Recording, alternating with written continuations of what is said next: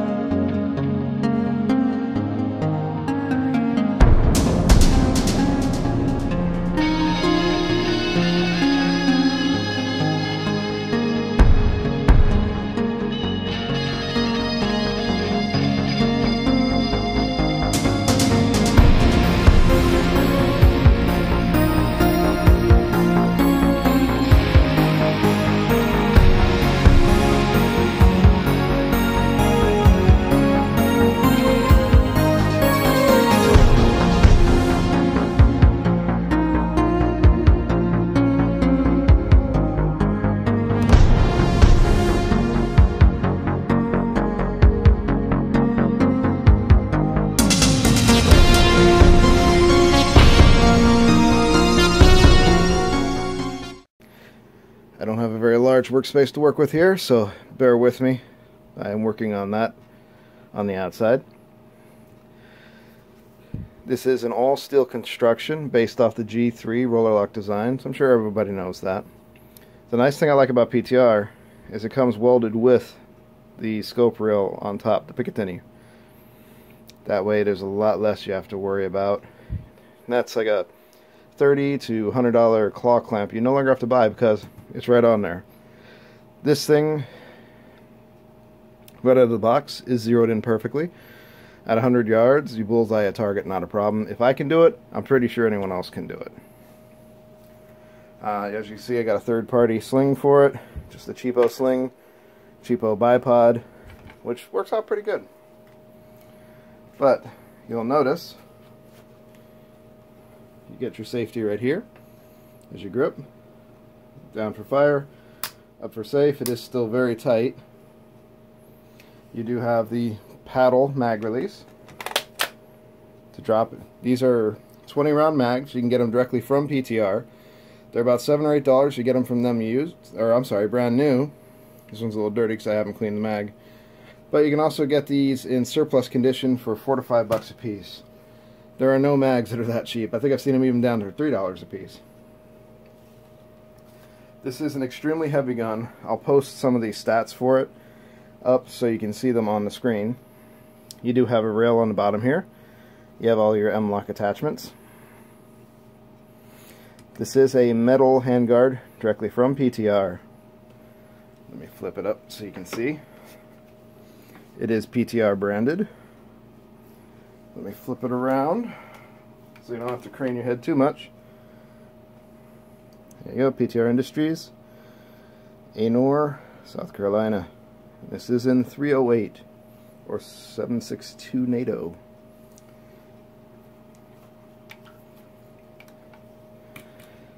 This is definitely not for someone that is not used to lifting a heavy rifle. I'll tell you that much right now. It does have a few spots where you can remove the blades. It's all designed so you don't really need much in the way of tools. But if you're wanting to charge it, it is a little different than most firearms, where you actually charge it up front, pull it back. You pull it up, you can lock it up right up here for the bolt, and then you give it the infamous HK slap. Some people like that, some people don't like it. I like it, it's fun, and it's not going to hurt the firearm. You'll be perfectly fine with that.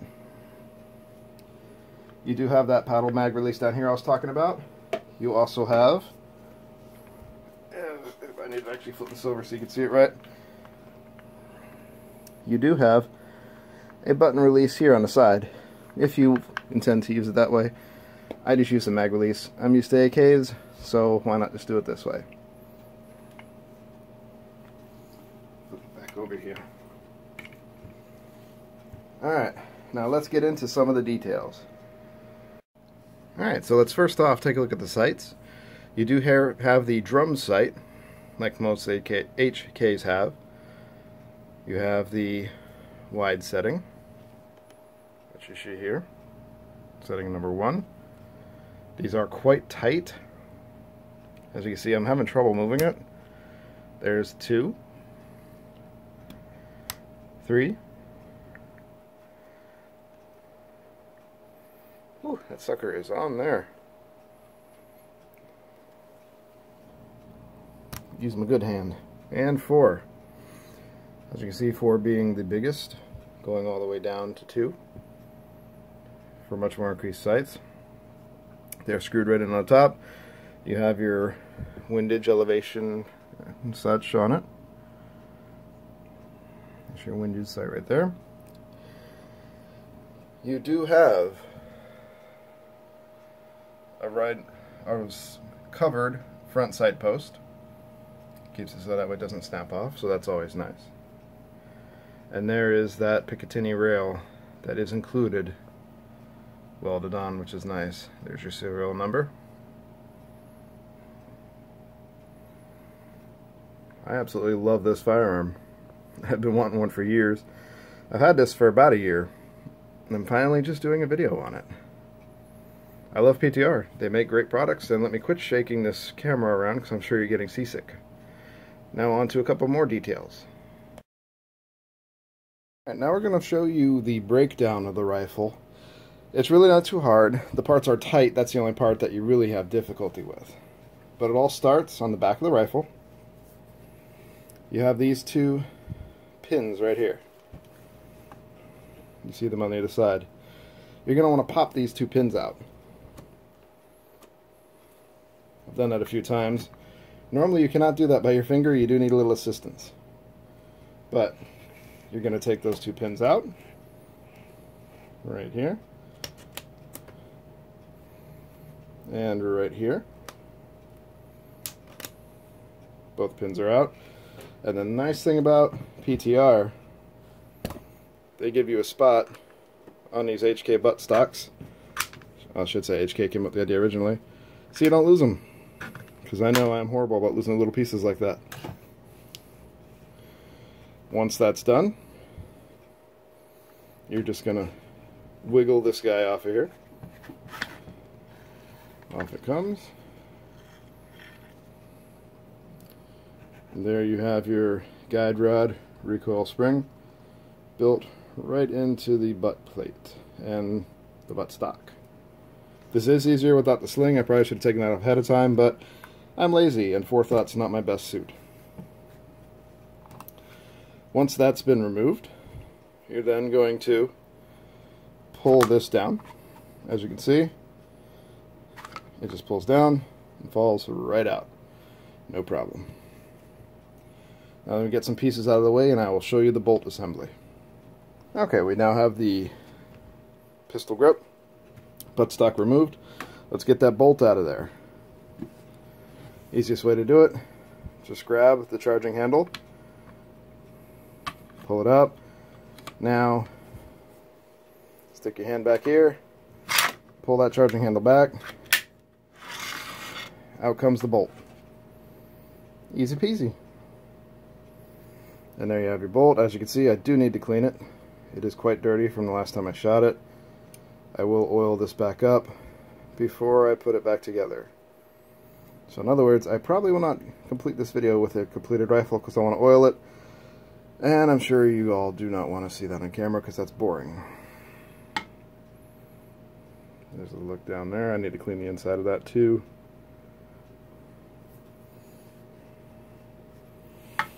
Alright, and I don't feel like taking this off. You can remove this, it's not too hard. But once you remove it, you have to toggle this little piece. And I find you have to do it with a screwdriver or something because it's hard to get that back on there. So I just leave it on. There's no real reason to remove it. You can see the rollers right there. Once you're done with that, the front of the firearm, there's nothing left in it. Nothing falls out. You just have your empty tube. But that's all you have to do to take it apart and disassemble. It's really quite easy. I like how nice it's all put together. Now we'll be right back with a little bit more info. Okay, so I decided to stop being lazy and I actually cleaned my rifle. And we'll show you how to put it back together. As you can see, so much cleaner. Little dog here, but... Alright, first step. You are going to insert this back here. As you can see, it fits right in.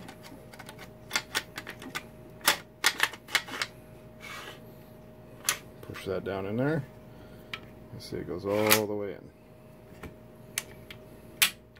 And the front charging handle pushed forward when you put that in.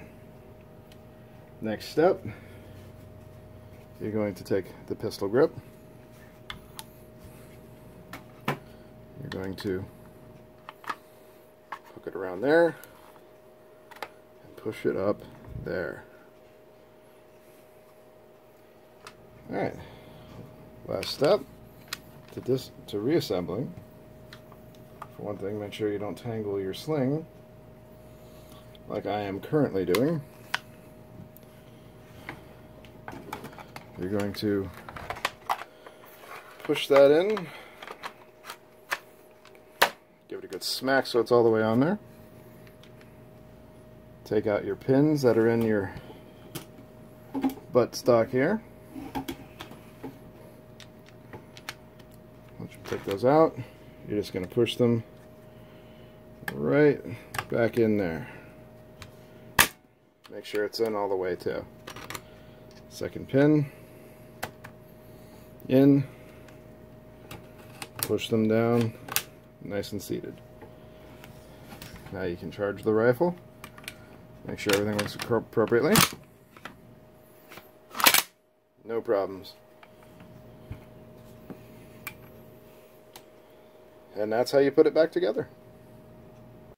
So as you know, these were based off the G3 pattern rifles that the Germans made.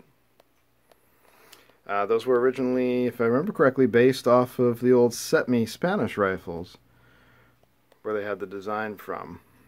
They do use a roller lock delay blowback system, which it actually makes the recoil on these a lot more manageable compared to most other 308s.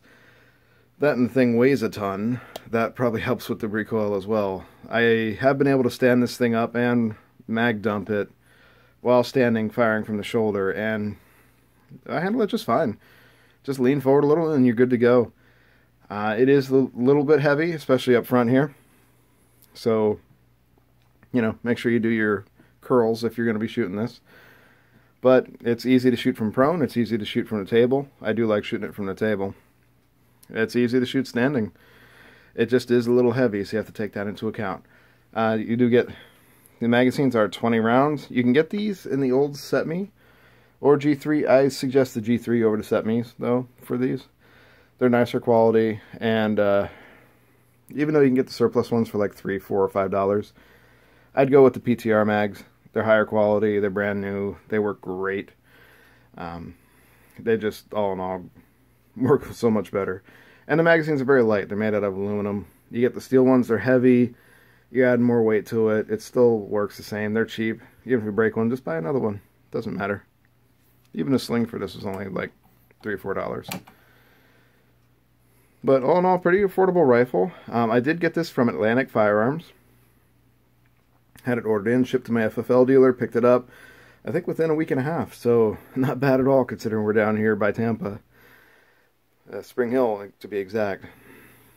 But, yeah, it works great. I highly suggest it. If you're thinking about pulling the trigger on one of these and buying one, you've got a big thumbs up from me.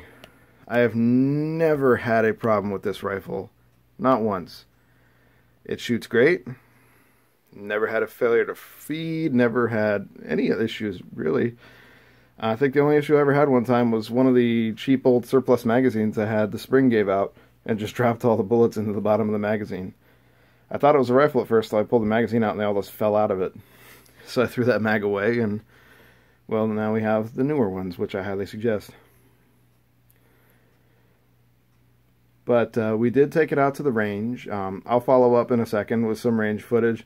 Instead of doing the picture-in-picture this time, I think I'm going to do some full screen, kind of show how it looks, how it works. Just for a little bit different options. We'll see if you guys like it or not.